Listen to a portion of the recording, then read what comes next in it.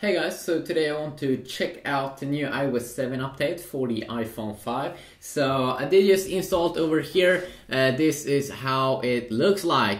Yes, it's a pretty intense update compared to earlier iOS updates. This is Apple have really redesigned how iOS looks like, especially all the icons that they've totally changed here. You no longer have the search option when you go to the left side, but you can now just swipe like that to bring that one up. So they removed that, and then you still have the normal pages here with all of your apps. You don't have an app drawer. You still have, when we go down like this, you can see that they've changed a little bit the notification center here to use the big calendar here and then some stocks. I'm not really sure if you can fully customize this, but definitely looks pretty interesting here. You can see that the font and everything is totally changed as well. And also, let's see here if we can take a look here. You can see now how it looks. You also see those animations that is changed when you go in and out of apps. So a total new update over there. I'm not sure if I like it or if it feels a little bit slow. I mean, this is probably the beta version right now, the beta version of iOS 7. So of course it probably will get updated. Okay, so you can see here we can change stuff in the notification center. If you want to have today's view, what we want to include here, which is pretty awesome.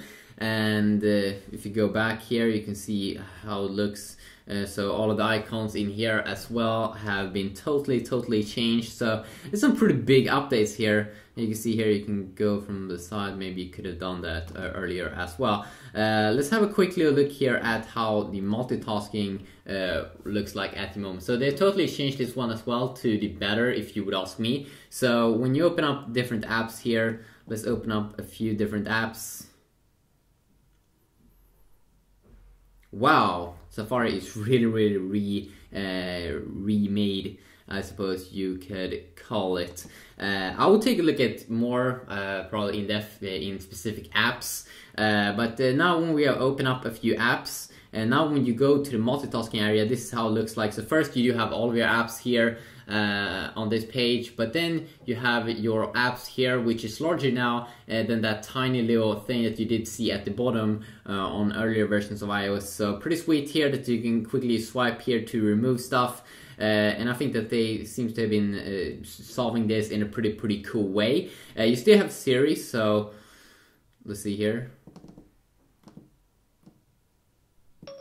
What's up?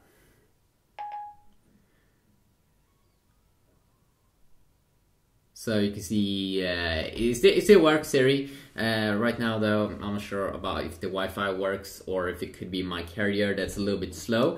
This is also how the lock screen looks like. You can see that they've totally remade that. I'm not sure if I do like the gradient theme. It looks a little bit random to me. I might get used to it though. You can see here that they do have a cool thing that you finally get some toggles here.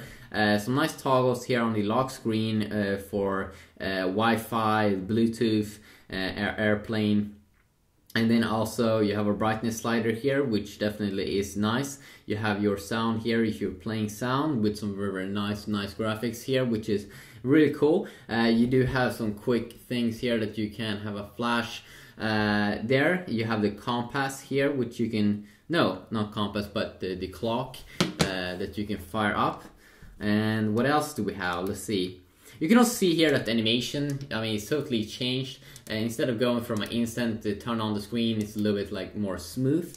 When we also check out some other things here, you can see you have the iPhone speaker here, AirDrop, context only. If you would have music, just play that and change the song. We have the quick access to the camera and also the calculator. So the camera app also has been totally overhauled and remade into a pretty interesting UI here with panorama mode, a square mode, a photo mode, a HDR mode as well, and also the video mode here. Still very easy UI. Also, when we take a look at some other things in here, we can see here that you do have the clock up here at the top side. We do have also a quick little button here, so we can launch the camera even quicker if we would want to do that. So that is pretty interesting. Let's see, do we have anything more on the lock screen here? Let's see here. You can still also go down from the top here as well while you are on the lock screen. And also this is pretty cool that when you swipe here, if we would swipe instantly to the left, we would just instantly unlock the device. And then you can still have your pages here, and like really every single app here has been upgraded to this new kind of UI here, which was a pretty cool move from Apple. They really changed the design, and they seem to be making some pretty nice updates.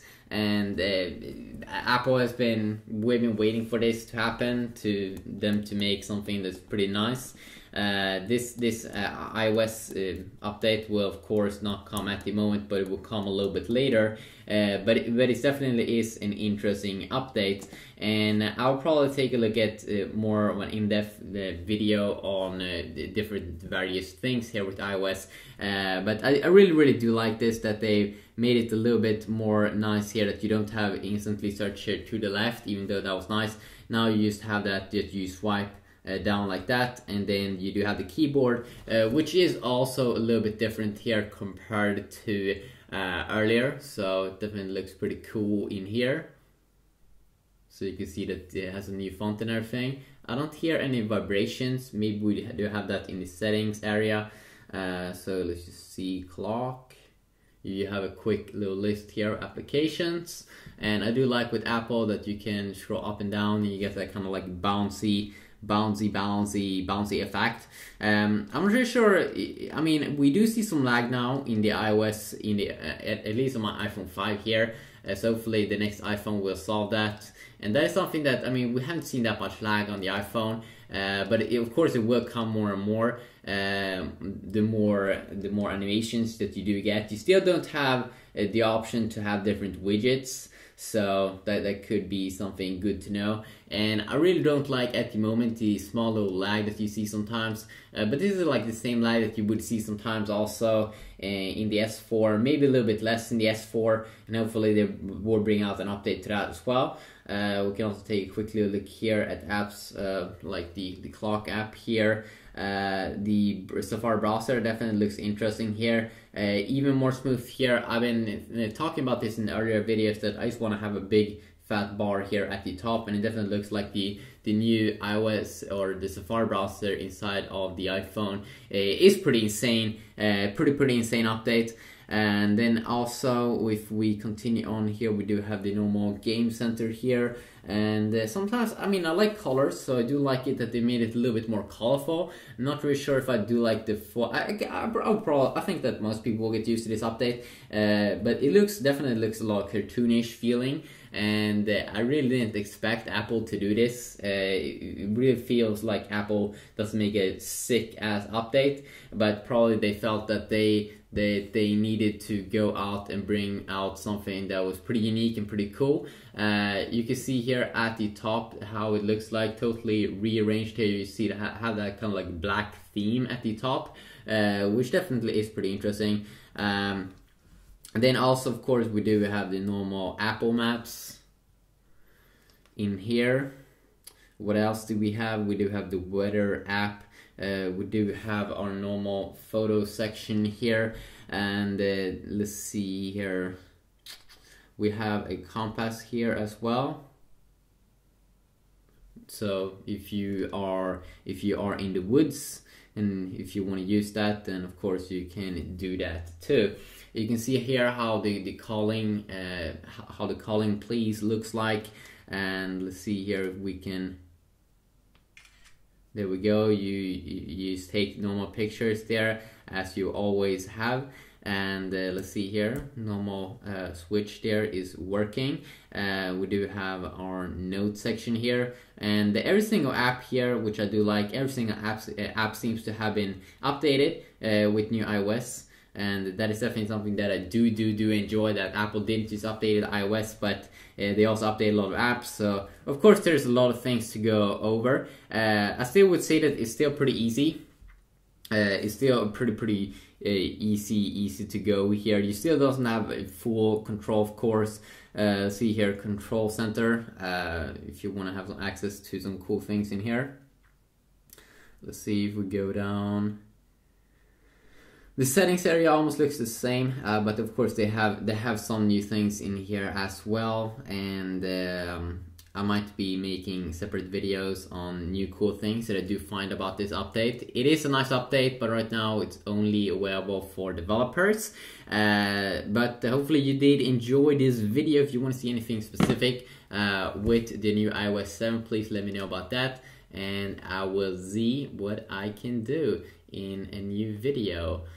And yeah, have a good day. You still don't have that option to remove all the apps when you're multitasking, something that you'll probably see in the future. But I'm curious what you think about the colors and the icons and everything. It really is a different update. I mean, they really made a massive change, so it will be interesting to see how the majority of people will take this update. I mean, at the end, everyone will get used to it. But I never thought actually Apple would do this update because it's so different compared to earlier updates. But yeah, quickly look here at iOS 7 for the iPhone 5. Peace.